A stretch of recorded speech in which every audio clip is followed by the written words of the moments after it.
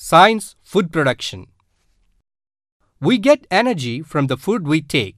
Food is obtained from plants and animals. Higher food production became inevitable to meet the needs of growing population.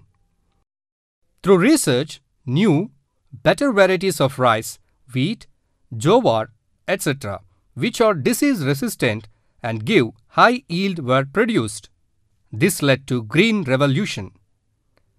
In the same way, better varieties of animals like cattle producing more milk, sheep and hens giving more meat, hens laying more eggs were developed. Fish and prawns of high quality were also developed.